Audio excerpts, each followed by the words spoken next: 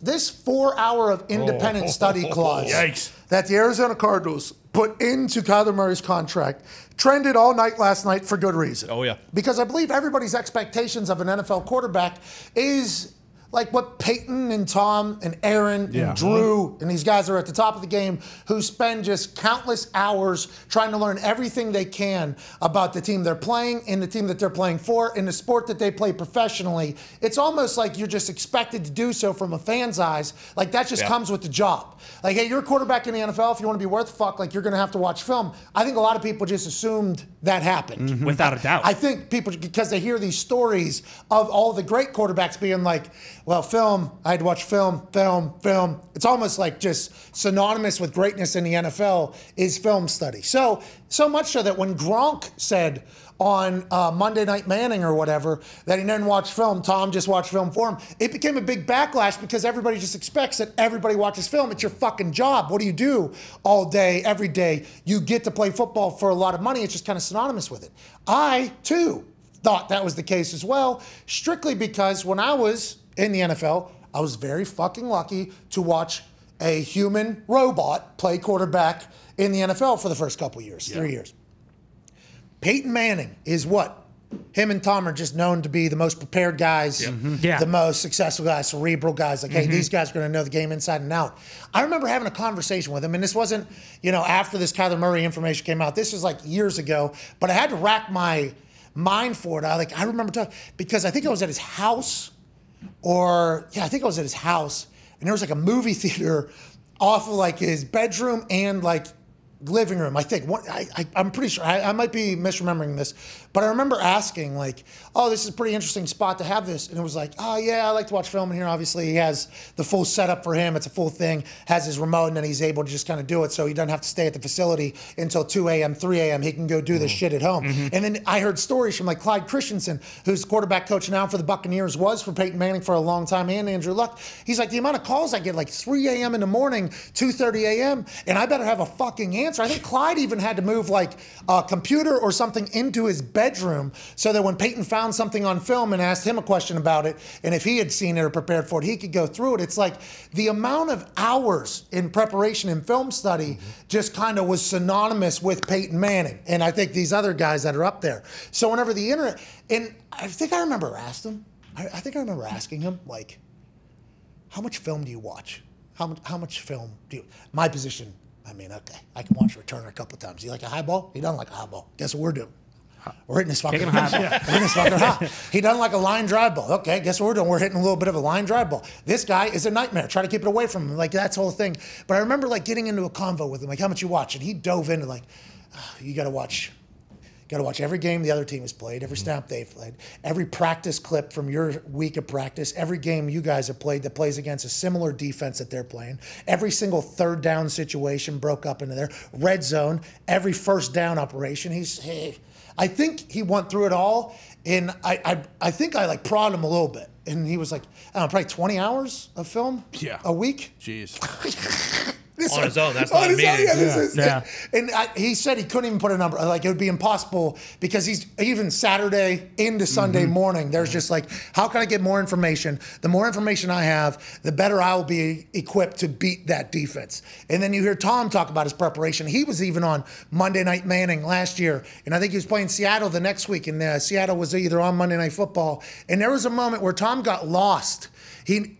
I think he forgot he was even on a fucking show because it was past his bedtime anyways, especially for a Monday night. He started like watching the film real quick. The defense had like a sky shot on like the defense, and you see him like almost get like intoxicated with the film real quick, and then he like snaps out of it, and then he's like back into the conversation. I've just always heard that the greats are all film junkies. Can you become a film junkie? I guess is what we're going to find out with this whole thing. But everybody was alarmed and perturbed. And my second follow-up was, or my second thought was, who leaked this? Yeah. No, there's nobody that wants this information out there. And Ian Rappaport said, he already does 4 hours independent study. They just wanted to commit to it long term. It's like, all right, well, this has never happened in the history of football. This clause to do 4 hours. And if they just wanted to hammer it home, why didn't they put 10 hours? Yeah. You know, like what? It's 20. just, and with the way iPads are, the modern iPads, like, you know exactly how much everybody watches. And to Jason McCourty's point, like, if that's what Kyler's been able to accomplish with not having a fucking clue what's going on and not being able to look for things himself, and maybe he doesn't know how to watch film, so maybe they should get him a guy to sit with him and break down film with him so that he can see it as an advantage as opposed to more work. Maybe he'll get excited to break down a defense that he's about to slaughter on a Sunday as opposed to sniping somebody out of a helicopter on Call of Duty. Maybe this is something that they can do. So this clause, in the end, hopefully will take Kyler to that next level. But fucking alarming, I think, for everybody, including Cardinals fans who are like, wait, you publicly said we want the biggest contract of all time, kind of held the organization hostage. Oh, yeah. Kind of like publicly said, hey, your team stunk without us. And they had to have known because the iPads tell exactly. And then they're like, all right, hey, here's a meet in the middle.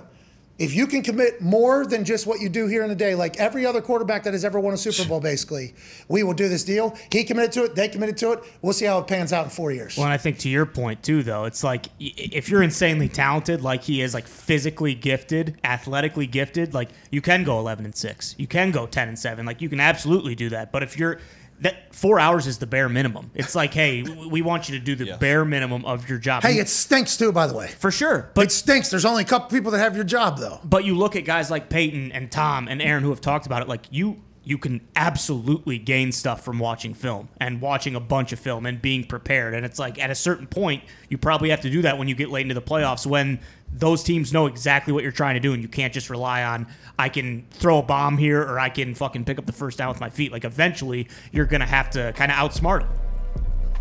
2-4, 2-3, 2-3 down the stretch. Let's see what happens next year.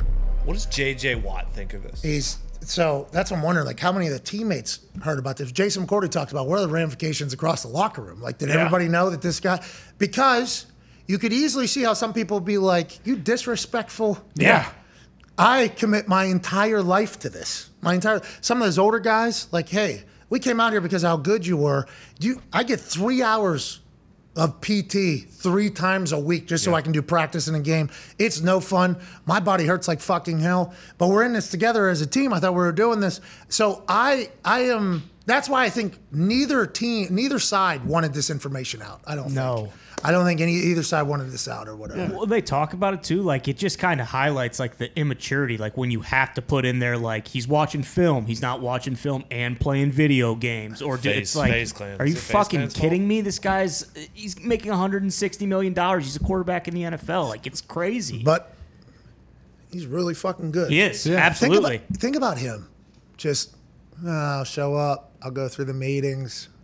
All right. What if I don't get it right on the test on Saturday? You're going to start me. I'm a ball. And then if this doesn't work, I'll go play professional baseball and probably fucking get paid there. And then I'm also going to be a professional Call of Duty player, which is another gig that just pays well. Kyler Murray is just maybe the most chill dude of all time. Yeah. That just bounces around being great at shit that you're not supposed to be great at. I hope this clause takes him to the fucking to the moon. It'd be incredible. His size, the amount of information that he could potentially gain from his own, like, oh, I've realized that when I have this setup that maybe a coach can't see, how do we get to this point? Well, this guy likes to do this, and then we could do this. How about when this guy's hands, the white of his knuckles or the red of his knuckles, know? Everybody remembers that from Remember the Titans. But there is so much information that you can just continue to store and gain through film study that I've heard about. I mean, honestly, I wouldn't fucking have a clue how to watch film like a quarterback. I would have no idea. So they should probably get somebody to be like, hey, Kyler, these are things you should potentially be looking for. You know what I mean? I'm intrigued to hear his teammates' thoughts on it all. Was Colt the backup? Is Colt McCoy the backup there? I mean, he's been in the league a long time. He's been a backup for a long time, and he's been a good backup for a long time. I assume if the coaching staff asked or if Kyler asked, he would teach Kyler how to watch film. I would hope. Yeah, but how long? 100. It could be defaulted. His contract could be defaulted. Yeah. $100-some million gone if he doesn't. It's in. I read the fucking thing.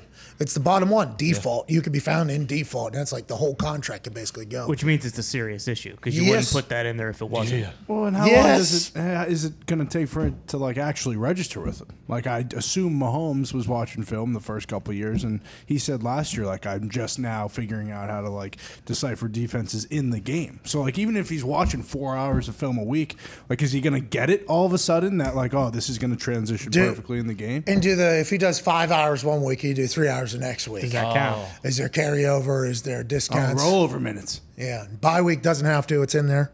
Okay. Monday after the season begins to when the season is over. Like the way it's worded is hilarious. And he always does it. Yeah. Not good. All right. Doubtful. Imagine if they put that in there for Joey Burrow's thing. I think Joey's big time film guy from everything I've heard, or Mac Jones in there. Yeah. How disrespected would they feel? I think it'd just be like Mac Jones would feel so fucking disrespected. Yeah. I think like if you put that in Peyton's or Tom's and be like, hey, by the way, need 4 hours of independent film studies. Like, get the fuck. I'll do however much I want to fuck it. Yeah. Like they're like, all right, fine, make it 40. Yeah. No, I don't think they say make it 40. I think they say, hey, why don't you fucking watch film for when I ask you a question? Like that's, you know what I mean? Yeah. So them saying like he already does this, it's like, well, then Kyler should be fucking offended then. Yeah, If that's- exactly. You know what I mean? Like, wild. Because that team is awesome. That team is in one of the nicest cities on planet Earth. That city has an owner that's going all in. They got studs on that team. Yeah. They're hosting the Super Bowl next year. I don't like hearing this about Kyler, but hey, Kyler's going to grow, and that's why clauses happen.